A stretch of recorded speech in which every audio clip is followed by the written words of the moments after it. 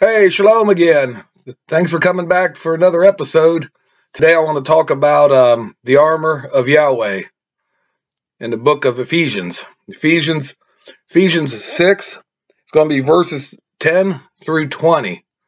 Now, there's spiritual forces, evil spiritual forces out there that nick and grab at us, and they poke us all the time, and we got to be on the guard. We got to stay strong in the faith. We got to stay strong in the faith in Yeshua.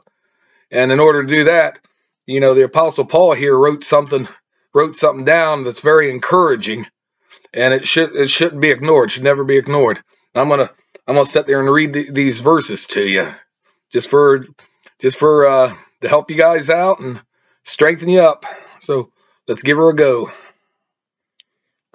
Okay, I'm gonna start out with finally, my brethren, be strong in the Master and in the power of his might. Put on the whole armor of Elohim, that ye may be able to stand against the wiles of the devil.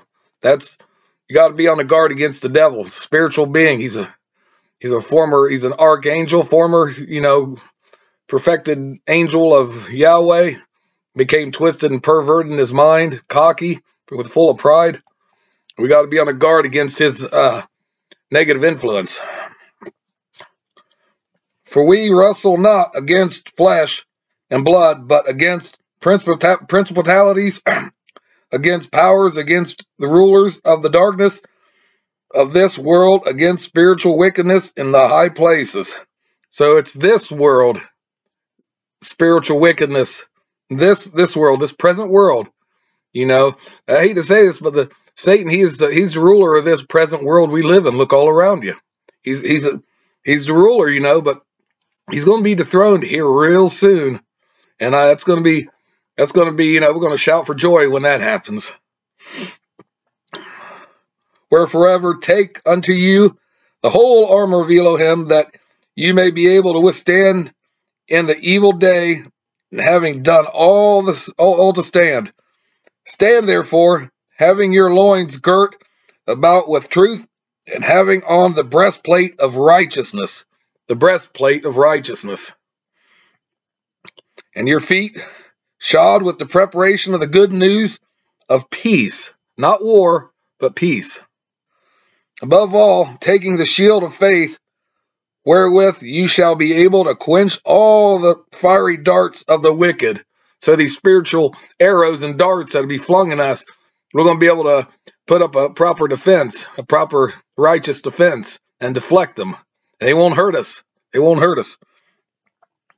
And take the helmet of salvation and the sword of the Spirit, which is the word of Elohim, praying always with all prayer and supplication in the Spirit, and watching thereunto with all perseverance and supplication for all saints, all of the saints.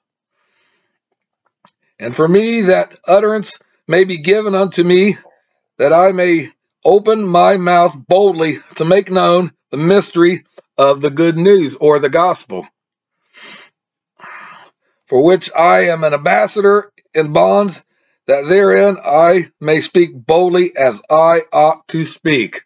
As I ought to speak. That's Paul's verses, boldly stated, they're right to the point, great advice, and we got to stand against deceptive influence of the devil, because he could actually even possibly deceive the elect, the saints. He could stir up some problems, and he does it from within. He finds weak spots, and he gets that weak spot, and he'll play on that. And after that, he'll just sit back and laugh, because he'll let your human nature kick in on that.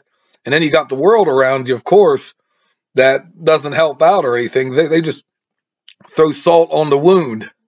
So you got to watch out for the devil and his minions, demons. And it's just a daily thing. You got to take things day by day. You got to keep strong in the faith, fellowship. You got to read scripture, You have to pray earnestly for strength and wisdom, guidance. Never waver, and know that, you got a loving Father up there, and you got a big brother who gave his life for you. That means a lot. It does. I mean, it was no simple, small thing what transpired, but we gotta keep an eye on our spiritual salvation, because we're not automatically saved. We're not saved, where I can never sin again. I'm going to go up to heaven. That's not happening. You could slip at any time. You could go astray. You could be led astray by the devil, or he could use human agents to do it, circumstances, places, chemicals, food, bad food, too much food, anything that entices the senses of mankind, mainly. Or, just false doctrine, blended in with the truth.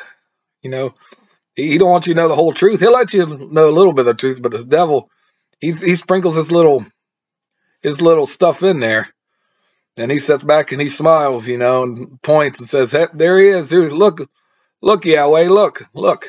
But we gotta have that whole armor of God. We gotta have the whole armor of Yahweh. We gotta have it, and that's great advice. We gotta stay strong, and we need to be there with each other and pick each other up too. When we get knocked down, we need to be there for each other, because it's not an individual effort. It's a collective. It's an assembly. An assembly, we got to be with each other. We got to be there for each other.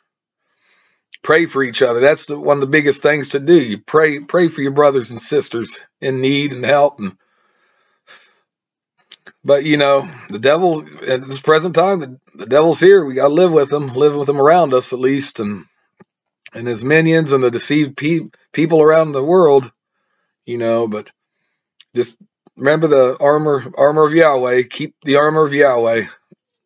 Keep it close to you, on you, and everything. You got a big brother there looking out for you. So with that said and done, just please comment, like, subscribe to my channel.